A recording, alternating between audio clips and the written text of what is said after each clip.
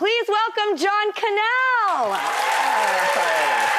Thank you for having me. Okay, I love your story. You became a teacher.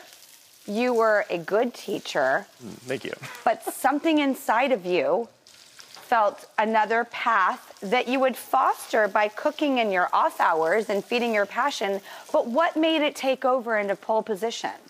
I mean, there's two things happening here. My mom is from Mexico, and she instilled a love of education in me as part of why I became a teacher.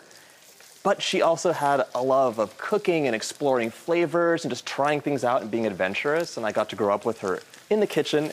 So even though I was a math and science teacher and I loved it, I still had a passion for cooking that I nurtured, and it really kept me going. When my husband, Brian, and I decided we want to have a family. And you guys live on a farm. We live on a farm now. And we're both from LA. Now we live on this farm in Connecticut. And so we wanted to have kids, and I knew I wanted to be home more with them. So I took my love of teaching and my love of food, and I created Preppy Kitchen, where I get to be home with the kids, but I can also teach people how to make delicious food and have fun in the kitchen. I really have to... and your husband, Brian, is in the audience. Yes, she is. What's it like to live with someone who can really cook?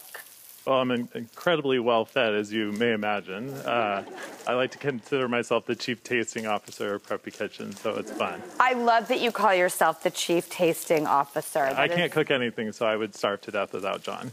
Okay, so your upcoming book that I've been searching high and low for is coming out in October, and it is my pick for Cookbook Club. What can we expect? Well, we're all from LA, right? Yes. And when we moved to Connecticut, I was like, I love this. This is amazing. The summer was just magical with the plants breathing, and you can just feel it. You appreciate it. So the seasons just affect every part of your life. And that's a big part of your cookbook. And we arranged all the recipes by the seasons because I have different needs in the winter. I want to have cozy, just hearty, delicious food like this. And different stuff available. Yeah.